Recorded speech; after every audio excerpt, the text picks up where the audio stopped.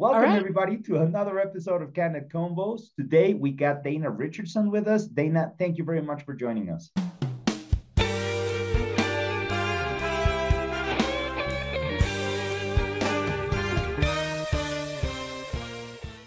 Well, I'm happy to be here, Joe. Thank you for having me. Dana, please, can you introduce yourself to our audience? Let them know who you are.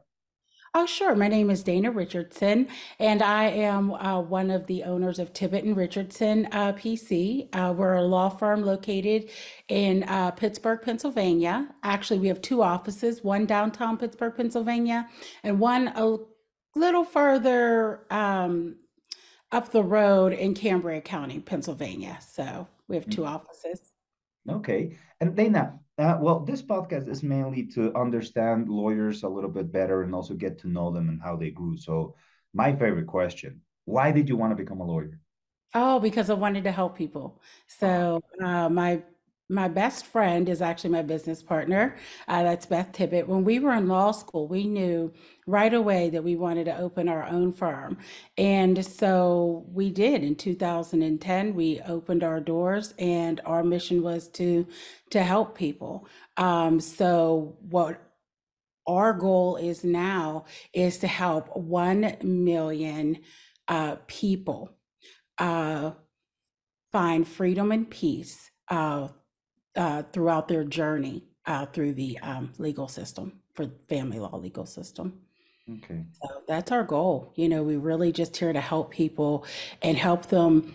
You know, the legal system can be so complicated, confusing, and scary for people. And so, we're there for our clients and we really just want to help them achieve freedom and peace, whatever that looks like for them at the end of the day. Mhm. Now, I'm wondering, what are some of the common misconceptions that clients or other people have about the US system and something that you can actually walk them through, like help them understand better? Sure. I think some of the common misconceptions mainly come from television, right? They see an hour-long show or a movie that's about a certain legal issue, whether it's the criminal justice system or family law, and they see it get wrapped up very quickly. And in real time, in real life, it's not that smooth. Everything is based on, if and then. It's always an algorithm. If this happens, then we do this. If this happens. So we always have to, remind our clients that this is going to take a while. You know what I mean? And the length of time we can never determine upfront. It's always just based on throughout the journey, adjusting and readjusting, our game plan based on the goal, much like a sports game. Okay, so this is going to come off as a maybe a weird question for someone who's not a lawyer, but I know that Yeah. between lawyers we tend to understand this. Um, what's your motivation for helping them? Oh, wow. Well, I'm a mom. So that's one of my motivations, especially with our family law clients during, heated custody battles. Just knowing anyone, whether they're a mom or a dad or a grandparent or other caregiver that is really out there trying to fight for the best interest of their children. I think that drive, from, just being a parent, knowing the love between, a caregiver and a child and how important those bonds can be.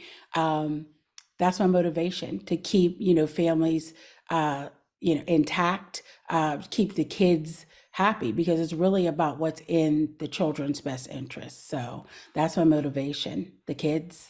Yours was a fully blown or fully grown business before the pandemic hit, before lawyers had to go remote. I'm Sure. wondering how you dealt with that specific situation. Was it a challenge? Was it something that you were already prepared for, already went virtual and just like started growing faster and faster, making things easier? What was that like for you guys? Well, Beth and I are both into tech. So we've always loved tech. And from the very beginning, when it was just us two and a couple of MacBook Pros, we always started, we work with a great, IT firm. Everything we did, we built with the idea of being able to do it from anywhere in the world. So that if Beth and I were anywhere, we could just keep working. Because in the beginning, it was just us two. So we're traveling around. We have to be able to get into files remotely, use the telephone, the business telephone remotely. So we built the firm that way. So when the pandemic hit, everything was already in place, luckily. And it was a pretty smooth transition. Now, I can't say it was completely smooth because none of us had ever dealt with a pandemic before. It was scary. It was scary. We had a physical office. We had to get out of there, everybody go home, and then we also had to make sure that these pieces of technology, were properly working for everybody and that they had, the supplies that they needed. But I would say that it probably went smoother, than most because foundationally we had the tech in place. So that was one hurdle that was already there. It was just tying up some other, loose ends, like who's going to babysit the plants, the office plants. Well, nobody's in the office. Uh, Wow. yeah. You Uh, know, that's kind of like a blessing because your biggest concern is who's going to take care of the plants in mhm. the office instead of what am I going to do? Like Yeah. that's something that a lot of lawyers, business owners faced, and some of them they fail on that challenge. Like it's not that they didn't want to, they didn't have either the capability, the time, the preparation to do this. So being able to have that smooth transition, it's quite an accomplishment. Well, thank you. Like I said, it was just lucky that we had it there, that we had to, deal with from the beginning, the challenge of being able to work from everywhere. And so that luckily, helped us when that very scary time hit because it was scary. I know, for us and for our clients. Mm-hmm. But it did change things a lot. It changed the legal scenario in the United States by like it just skipped ahead like three different milestones and we reached a different era because now everything is done more comfortably, everything is done remotely, everything Yeah. is done on a more timely fashion, and you're also able to work with people like from all over, which kind of brings me to my next question. You're also working with virtual assistants. I know that you have one of us working with you. I'm wondering, what's that relationship like? Did you expect it to be difficult, or how did that one grew on you? Sure. We actually have two, and they are part of our family. Like, I didn't know what to expect, Mhm. but I know that the two virtual assistants that we have, it's like they're here with us. So every morning we have a team huddle.